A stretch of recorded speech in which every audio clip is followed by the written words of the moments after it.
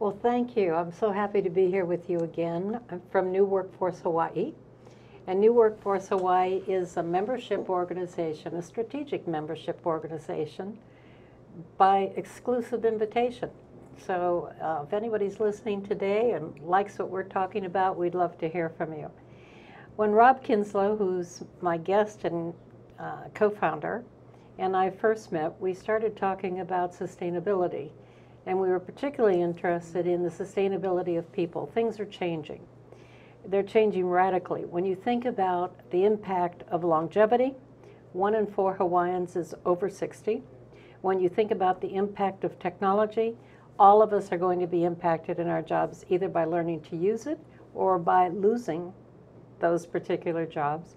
And when you think of data and other things that are coming in today in artificial intelligence, one result that's really important is how we're going to work. So get rid of the word job and give me the word work, please, as a privilege. Jobs are one way of working, but by far not the first way.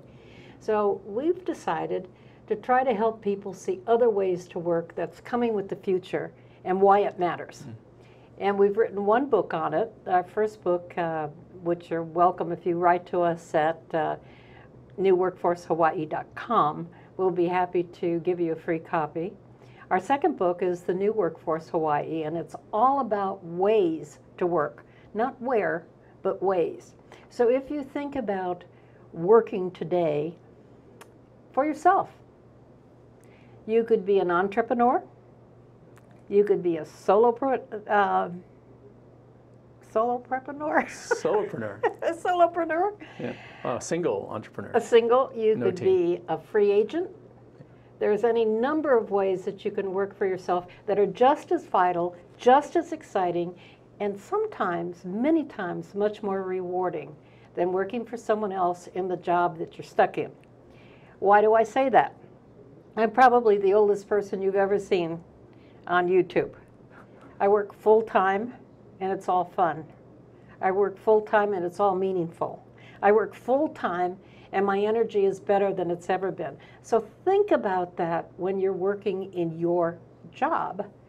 Is there another way to look to work? And I thought I'd bring up with Rob a couple of those ways. One, because Rob is an expert in the idea of portfolio work. He will explain what portfolio work is and then tell you a little bit about it so you can look at this as an alternative going to get a job for someone else. So Rob Kinslow, when did you start working in the portfolio way? Well, I used to be an aerospace engineer, and I had a full-time job with great benefits. And then I had a crisis, and my mom got sick.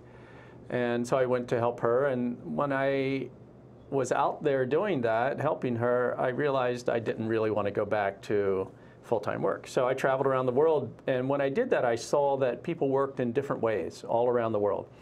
And when I got to Hawaii, I went, well, maybe I can, become my own person and start some type of small business.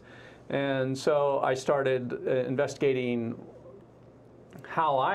what my competencies were, and then expressing those in the community for fee or for free or, in different ways, depending on the circumstances.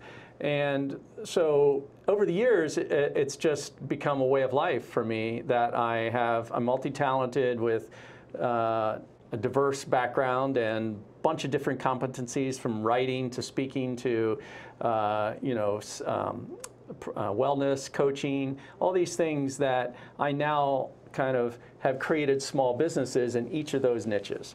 So a portfolio worker is somebody, so I just came to this kind of ad hoc because of my own way of being, not really because I was saying, oh, I want to be a portfolio worker. Mm-hmm. But today, because there's so much disruption in the workplace, you can choose a number of these different ways that you have laid out in the latest book to supplement your income, or to actually build multiple streams of income should you get laid off or lose your job or lose your benefits. And so I think that portfolio working, you have to have the ability to jump from project to project, from hour to hour, or from time segment to time segment. You have to be able to switch gears very quickly. So that's one key aspect of the portfolio worker.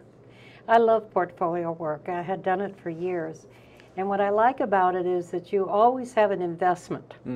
So if you think about it, compare it to a stock portfolio. Yeah.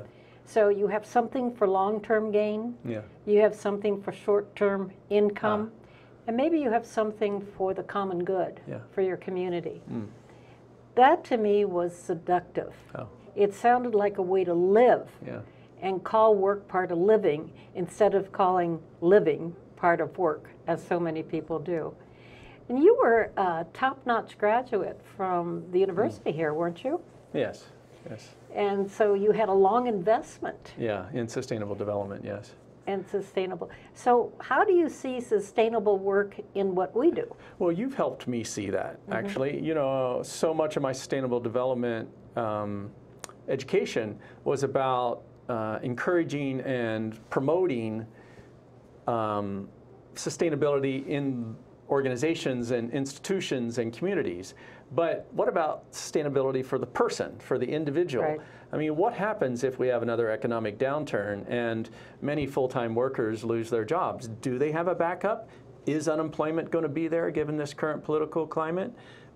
We don't know, and neither do you. And so I would urge people with full-time jobs out there to start looking at what are your core competencies and how can you express those in the community? Where are the needs? Where do people need what you know, or need what your skills are, need a little bit of your experience? How can you help others move beyond their 9-to-5 job? Because the 21st century is going to be radically different. It already is radically different from the 20th century. Less stability, more volatility, and more disruption. Technology is going to disrupt all of our lives when it comes to income and jobs, so-called jobs, in the coming decades. So let's be prepared. And that's where the sustainable person comes in, is that you take a long-term view, you start parsing out your time and your energies and your abilities in a way that you can reap income from those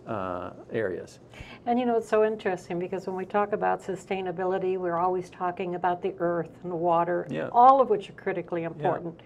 But it comes down to how are we going to self-sustain, especially with the longer lifetimes that I've mentioned. I promise you something. You go out at age 60 years old and apply for a job. Don't call, because you won't be getting one most of the time. But if you have a strategy and you have something you can do that the world needs, that the market needs, they will be very happy to engage you in other ways. But I don't know too many 60, 65-year-olds who don't run into big problems, even 50-year-olds, in getting regular jobs. Yeah, and I mean, you mentioned 60 years old, you know. For many of us, or for our parents' generation, in your generation, 60 was the time you retired. But given that we're going to be living longer, in the millennials generation, they may have another 20 years worth of working after they reach 60. So what are you going to do for that time? Exactly. How are you going to, you know, if pensions go away, which, you know, most pensions are underfunded and not guaranteed, then where is your retirement going to come from? You're going to have to work. And what does work mean?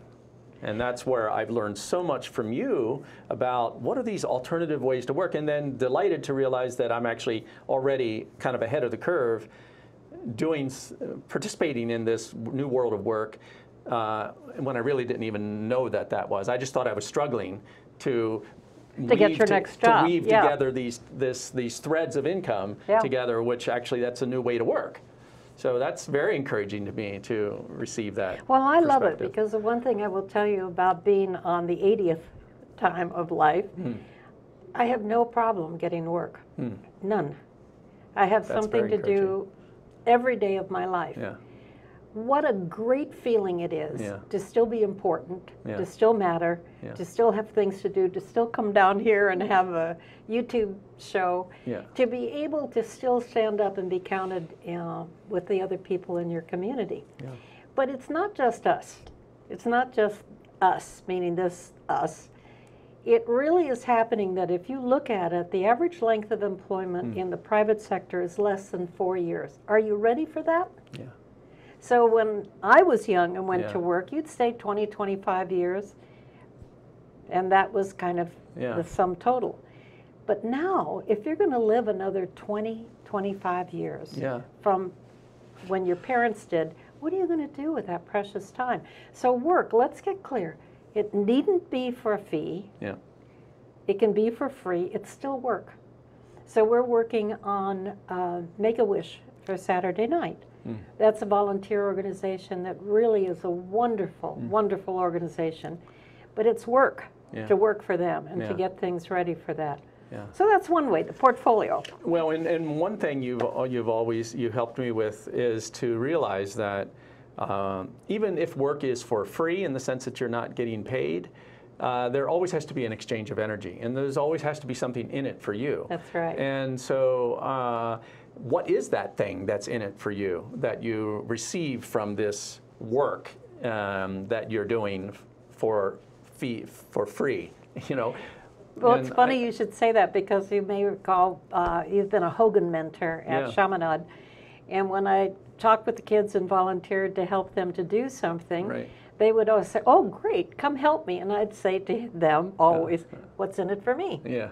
And then people typically turn around to you and say, "Well, I don't have any money." Yeah. I didn't say money. Yeah. But you're right, that exchange is really a beautiful thing to continue to feel part of something important. What other ways are you interested in working besides portfolio?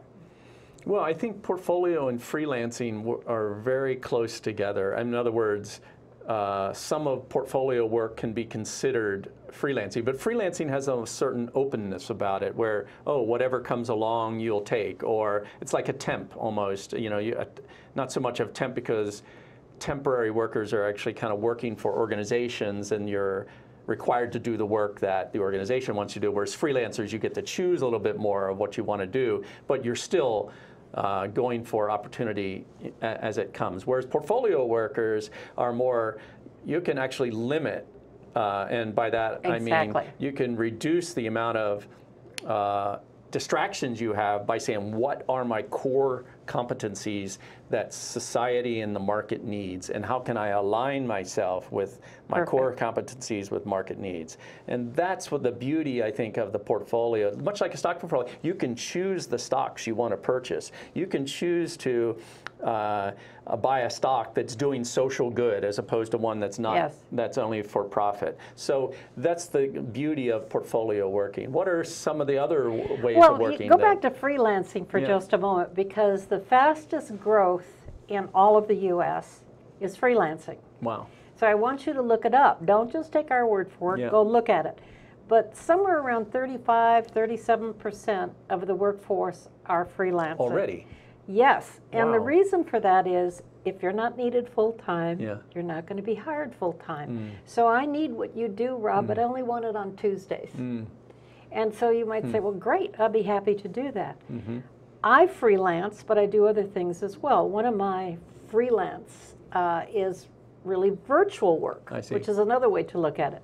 So I write for clients, and it's great. I don't have to go anywhere. I don't have to be interviewed. They take my writing, my 12 books, and say, this is the style I like. I want this kind of writing.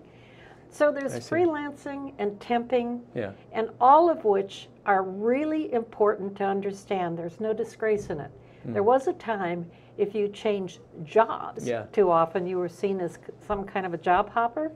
Now, believe this or not, if you stayed too long, you're the stick in the mud. You're considered dead wood, And I heard recently, I read a very interesting statistic that I'm a Gen Xer, so in my generation and boomer generations, if you had 1 to 3 jobs in your lifetime, you were, you know, that's as much as you were going to have.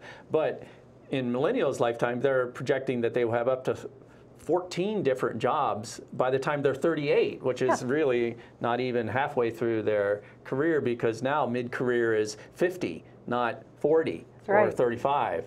And so because we're living longer and we're working longer, so mid-career is now 50. So wow, that, you know, so yes, I think that's a very interesting fact, you know, and employers are going to have to start also changing the way they hire, because the millennials will be moving around so much. You're going to have to be really clear about what do you want, what do you expect out of this person in the short amount of time you have that person So for. part of the problem with that is we're always hear these criticisms of millennials. I just love them. I think they're wonderful.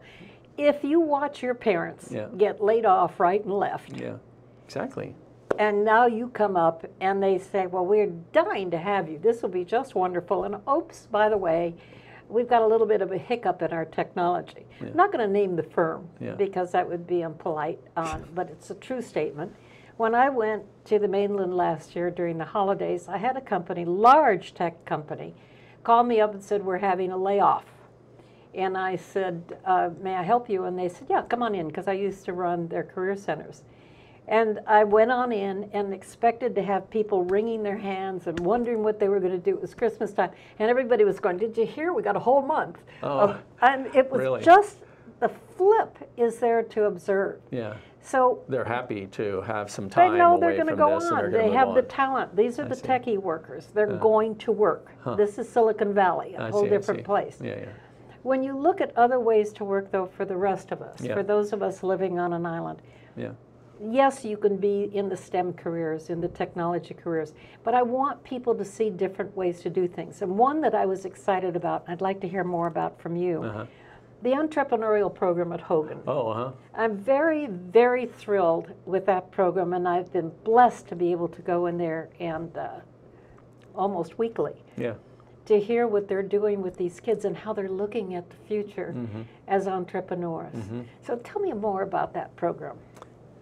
Well, the motto of the Hogan program is doing social things that make business sense and doing business things that make social sense. And I just think that's a meme whose time has come for our society in a full world where there's 7.5 billion people, and we need more connection and more services between people than we need products. But social things that make business sense and business things that make social sense is the perfect purpose-driven organization. So the Hogan program is teaching young entrepreneurs who go through their program, not so much always young either, actually. That's so right. The oldest person that went through the program is 60 years old, and the youngest is like 15 or something. So they teach anybody this new way of working, and it's about innovation, it's about exploration for them, it's about as far as me and a mentor there, I make myself available to the students to help them understand, kind of have a broader perspective and to think outside of the so-called entrepreneurial box, and more in the way that you're writing about in your book with these 12 or 14 different ways of working. And just help them see the options, that they don't have to just be looking for a job. They don't have to just be looking for an institution for a 9-to-5, that they can express their own creativity and express their own security and their own confidence in themselves through their work. Exactly. Well, I want to go through the list of the different ways to work so that everybody who's listening gets a taste of the many choices. And there are many choices, and I'm so excited about some of them. If I was 10 years younger, I'd start over again. Wow. I think we're coming in on a pretty hard break here. So let's take a minute or two and then come back to that list, shall we? Yeah, okay.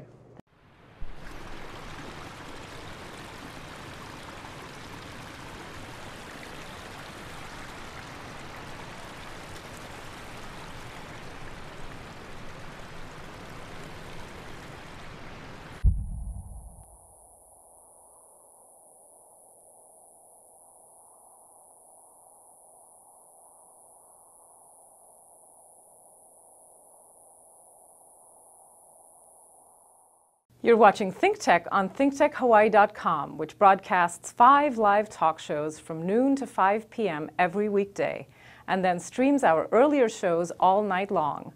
Great content for Hawaii from ThinkTech. So here we are again.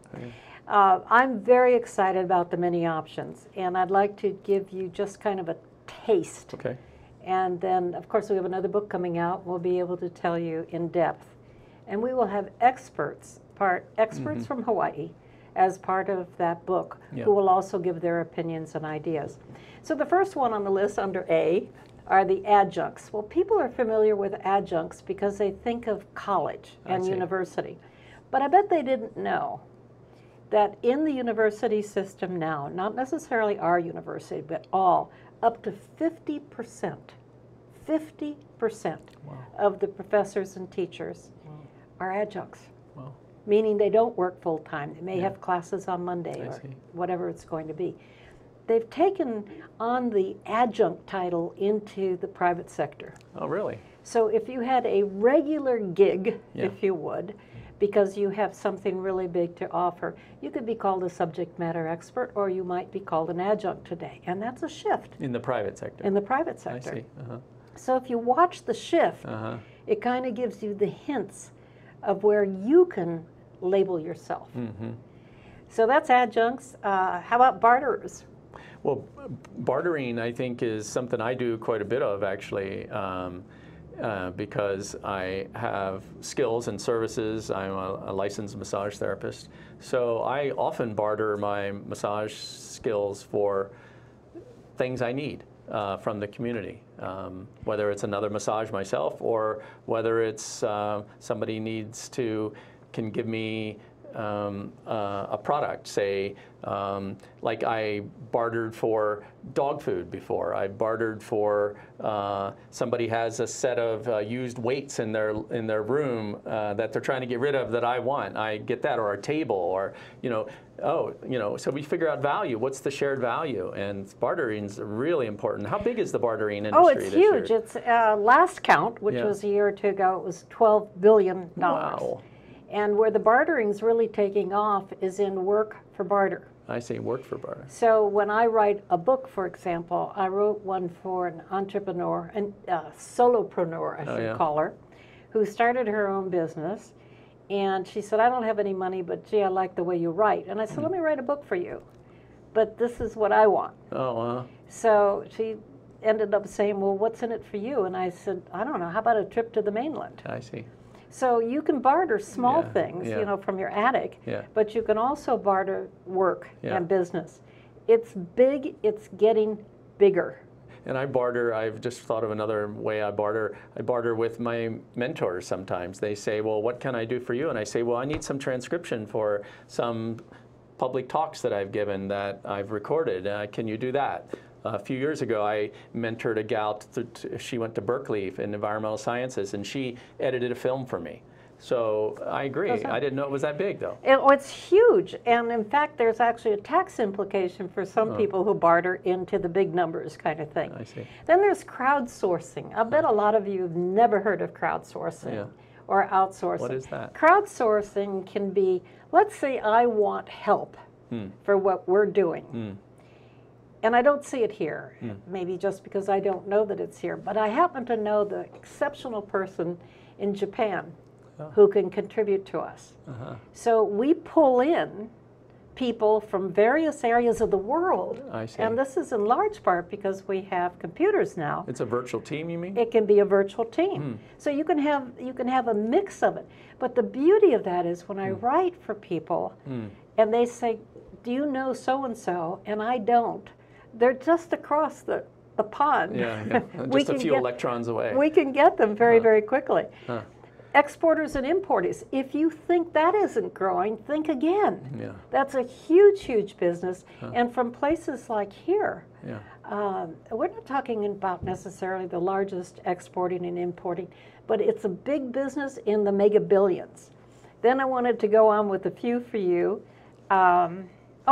Externs and fellows. What a lot of people don't realize, lifetime learning is part of work. So when you think of interns, you think of the college kids going into an organization and providing. But what's happening in the externs that's so excited? Let's say I have this wonderful company and everybody is well thought of. Yeah. But we're making a shift, a product shift. Okay. And so I will have you as an extern on your old salary to learn to make the shift rather than going ahead and getting someone else. That's taking off like you wouldn't believe. People are saying, I have an investment in Bill, Mary, or Rob. Oh, I see. So you know, I should keep that investment. I know the quality of the man, Yeah. and I know that he can do this. He just has to learn it.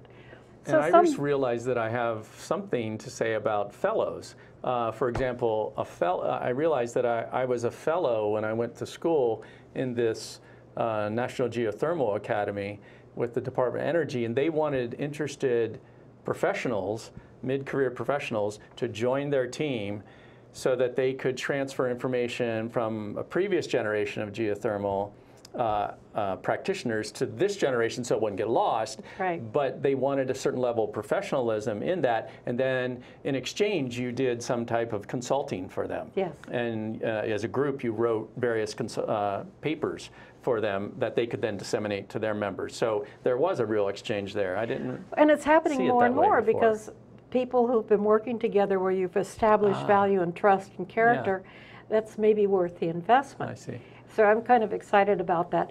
The freelancers we've talked about, Yeah. fastest growing segment. I count the temps in freelancing because they're just assigned for something and doing it, and they can leave as they choose. The global pros, that's probably one of my most exciting. As you know, Rob, I've worked around the world. Yeah. And somebody said, women don't do that, right? Men do that. Yeah, who says that? A lot of people say that. But what I learned was that there are many places where there are needs for particular talent. You mean somewhere else in the world? Somewhere else. I see. Physically move to the somewhere else. Oh. So I'll give you a quick story, because we only have a few minutes. In the late 80s, my husband was an engineer, went to MIT, was highly credentialed, and he said, I can't stand this boring job anymore. Okay. And so he took an interim position, an interim executive position in Penang, Malaysia, Oh, wow. to build a factory. Oh. It was titled interim, not full-time. He was intended to go there and teach I see. the local people how to run the factory. I see. So that's what got me interested. I thought, well, maybe I can find something. So I went to one of the American firms in Penang when I was already there. And I said, do you need some help? And can I get a work permit? And the answer was yes, because I had something that they needed. Huh. So if you're willing to travel, or if you're willing to work remotely with another team, that would be the Global Pro. No, the Global Pro is the person who's there. Oh, they're there. Okay. So That'll you're be just the virtual bouncing around pro the that world. we're going to talk about in just a minute. So we have one of the things that's really changing now, and I hope for the better. It was really hot when it took off, and then it kind of settled down. It's called phasing. Phasing. And that's when you take the older worker and offer them a cutback in time, still benefits, but from 40 to 32 hours, to allow them to phase out. It kind of ran into a hiccup only because phased retirement. Phased retirement. I gotcha. If I said to we you, don't like to use the word well, retire. we're going to put you, I don't like the word retire. We're going to put you on a 32-hour week, and you said, wait a minute. Right? Yeah. So what they're doing a little more of now is allowing the individual to say, I'm very, very excited about staying with you, but I would like to go to the 32-hour week. A lot of them hesitated doing that because they thought that would put them on a layoff list. That was just a short way to get Exactly. out. Now this also is good for the company because it allows them to train the younger worker, perhaps using the older worker's skills, right? Well, it's just exactly, and that's part of what's used. And I don't want to run over our time, but I do want to get to virtual work because virtual work is the other work that I think is so big that it's exploding. And I can tell you that it's in the mega billions. Wow. And virtual work can be selling on your computer. Yeah, I see. People are doing all sorts of things that don't involve leaving home. I see. And when I think about the possibilities, any age, mom at home, small child, dad saying, I've really had it with this job, I want to do something different. There's virtual work, and you'll see it in our book when it comes out. You will see links to people who put together virtual workers that will just blow your mind. Wow. So you can see, in kind of summary, Yeah. this is a start of other ways to work, not things to do, ways to work. So I don't know, do you have any more questions? Well, how much time do we have? Of course I do. I have lots of questions. I think we have about... I would just encourage everyone out there to, if you have a real-time job, full-time job, even if you have a part-time job, start looking, do some deep soul-searching, internal work, come to us and receive the benefit of this 8-step process that Carleen's got that helps you understand your trajectory and your strategy, and do a SWOT analysis of yourself and figure out where your core competencies are and how you can express that into the community, doing business things that make social sense and social things that make business sense. And one last comment, and I think it's so important, if you can get in your mind that your career is your business, Yes. not your job, then you start looking at it as though you're running a business, and Yeah. it starts getting more and more exciting. Yeah. Well, Agreed. Rob, thank you. I think Thank you. we're just about at the hard end of this. It's been a wonderful day. Thank you.